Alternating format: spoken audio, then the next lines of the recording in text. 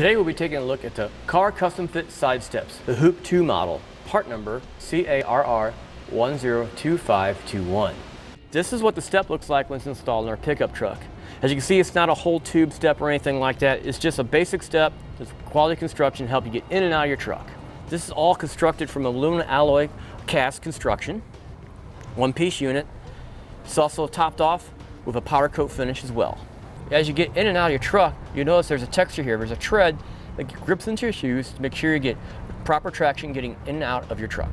One important detail is that our weight capacity for a step is rated for 500 pounds. And with this part number, you get a step for each side. And it does come with all the hardware included to install. One customer review here we got by David C. Still very happy with the steps. The instructions were useful and the product has held up very well. It doesn't have a lift kit or motor tires, but my old 250 is still pretty tall. The steps make entry and exit much easier for an old guy and his short wife. And now finish it for the Hoop 2 steps from Carr. Part number CARR 102521.